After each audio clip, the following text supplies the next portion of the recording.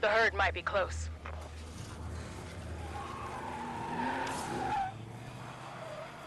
Find what you can. Herd's coming, so you gotta move fast. Looks like people got. Hello out there, folks. It's Dave here from Dave Station VR, and today we're talking about, finally, The Walking Dead Onslaught. This is a game that we've known about for years, and it's gone through kind of a development roller coaster. It started out as a multiplayer game with 4 players, and now at this point at release, it is a single-player campaign, but it's based on the AMC TV series, so while it's not the first Walking Dead game we've got this year on PSVR, it's got your, favorite characters: Rick Grimes, Michonne, Daryl Dixon, and Carol. And also Eugene is floating around in there as well. So there's a lot to dive into here. So let's get into it.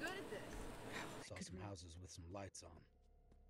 Right up front, let's get some details out of the way. This game is going to be releasing for $29.99 in the United States on September 29th. Should be about an hour after this video gets posted. And it's released by Survios, who's a VR developer with actually quite a good track record on PSVR. We've seen games like Raw Data, Creed, Sprint Vector, that have been consistently very well implemented and fun to play. So this is, I would say, probably their first big misstep, and we'll get into that later. But just kind of basics here. This game is a campaign based around the story of Daryl Dixon that takes place between seasons 8 and 9 of the AMC TV series. During this time, Daryl goes out on a run and ends up embroiled in this plan to save a girl who's out there trapped somewhere by this group called the Gold 99. So the way this all works is it's told as kind of a backstory by Daryl, who's returned to camp after, being out on this journey, and he tells Rick what happened. And he's kind of campaigning for them to go out and save this girl. In between those campaign missions, of which there are 7 chapters total, there's a thing called scavenger runs that the game will make you go out and do, where it's a little bit more arcadey. When you're playing campaign, there's no time limit, there's no real sense of dread or impending doom. But the scavenger runs actually do kind of change it up a little bit, because there's this constantly advancing wave of zombies called the Horde. And they're not actually zombies, they're represented by this red tide, essentially. And it reminds me a lot of, in Fortnite, when you're outside the circle, because you just take damage kind of at a low rate. But what happens is, as you're going through and scavenging in these levels, there's this constantly kind of progressing thing behind you, where it's like, okay, there's some fire under my ass, I need to go quickly, I need to loot as fast as possible, I need to get in and get out. And that's actually the most suspense or dread or excitement that the game can really muster, because in the campaign sections there is no overwhelming sense of dread, and I'll explain to you why here shortly. A lot of it has to do with the way that they implemented the weapons and the damage system here, and the physics. Oh my goodness, there's a lot to talk about. Ugh. So I'd say my first big gripe when I started playing this, and I think it'll be a lot of people's first big gripe when they start playing this, is even as early as the tutorial, the game teaches you that if you have a pistol or a gun, it takes 3 headshots to down a walker.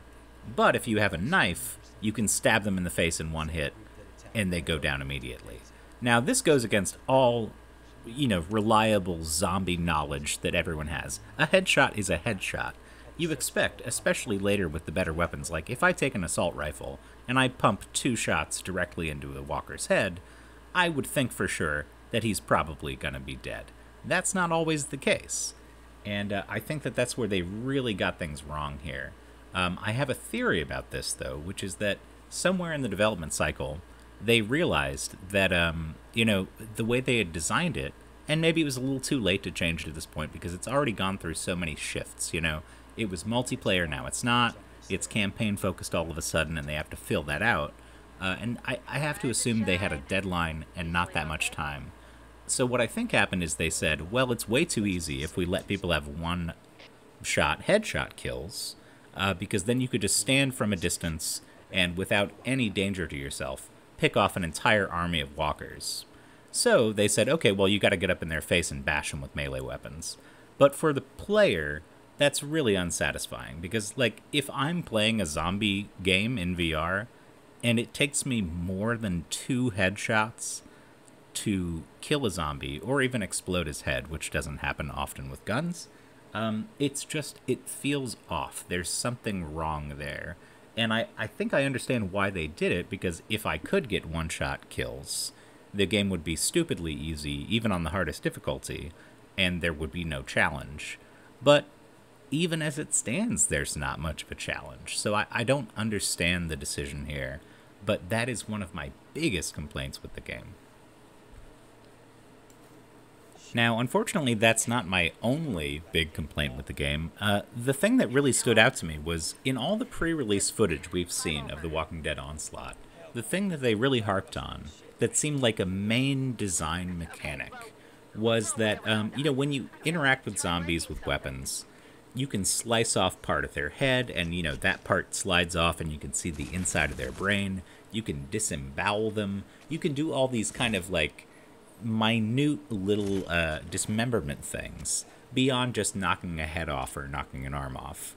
None of that is present in the game at all. Essentially, you can bash a head off, you can bash an arm off, occasionally you can shoot off a jaw, but if you knock a zombie's legs out from under him and you disleg him, I don't know what the word is for that, if you remove his leg, he dies immediately, which is also very strange. This is another thing where things don't line up with zombie lore. Like, if you cut off a zombie's leg with a battle axe, for instance, I don't believe that he would die, or stop crawling after you, or be not a threat anymore. But that's how it works. And if you shoot him in the head 3 times, he might even be alive. So it's all over the place in terms of what works and what doesn't work. And none of it really lines up with what you'd expect out of normal zombie stuff. On top of that, the mission design is pretty repetitive. At first the supply runs seem like a cool way to change up the pace, but after a while, when you get to the second half of the game, you realize that they're actually reusing areas and elements from the previous supply runs in later ones. And it really doesn't change it up enough for that to remain an exciting mechanic throughout the entire game. And I think really those supply runs just artificially extend the campaign length. They said this was a 10 to 15 hour game. I would strongly contest that notion. I think that this is a 7 to 9 hour game.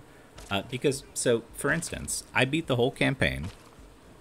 I unlocked every upgrade for my town.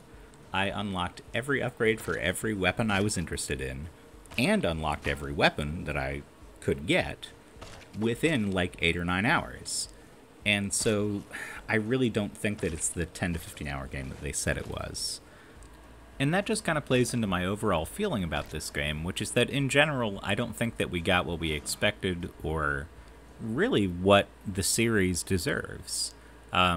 This ends up feeling, I've heard people call it a cash grab. I wouldn't say that. I don't think that it's a lazy effort. I think that this just got caught up in development hell, and it went this way and it went that way. And during the process of making this game, I think that they ended up, after having been pulled in so many directions on what this game was going to be, I think that they ended up with a game that doesn't really satisfy anybody, unfortunately. I don't know if this is a situation like Supermassive, where it was just bureaucracy killed the cat, or what, but there's something really lacking in the soul of this game, and that's not what I expect typically from Survios. So I have to say I'm disappointed with the way that this turned out. I was excited about it, and I really can't recommend it. I don't do scores, but if I had to say anything, I would say that for me, Survios is usually a reliable 7.5 to 8.5 out of 10 kind of game company. They don't make the best games on the system, but they make pretty good ones. This, for me, is the first time they're dipping into the 6 territory, where it's really not up to par with what you'd like out of a game with this franchise attached to it. And, $30 for the length of the game isn't terrible for the level of content here, but I think for the level of satisfaction you'll get out of it as a Walking Dead fan, or even as just a game player, It's really kind of rough around the edges and very difficult to recommend at full price. Now, I don't want to make it sound like I never had any enjoyment at all in this game. You know, there were times where, even though I felt up front like, this isn't really up to my standards, I don't really like this that much, after a few hours, I felt compelled to keep going and see the story through. You know, see what happened with Daryl and this girl he was trying to rescue and stuff. And that's really the main draw of the game, I think, for Walking Dead fans. But without spoiling too much, I was really, really underwhelmed by the end of the campaign, because the way it works is, like I told you at the beginning, Daryl is telling you sort of a backstory of where he's been. This is all in the past, right? And he eventually kind of says, hey, you know, Rick, let's go save this girl. And Rick says, oh, let's do it, yeah. And then the game ends. So it seems like it's all this precursor to, hey, let's go rescue this girl we've spent the entire game talking about. And unfortunately, the game ends exactly as you would go to rescue her. So it's kind of, I hate to say it, but like a blue balls situation. Like where you think, you know, you're leading up to this whole thing in the game where, let's go save this girl, here's the reason why.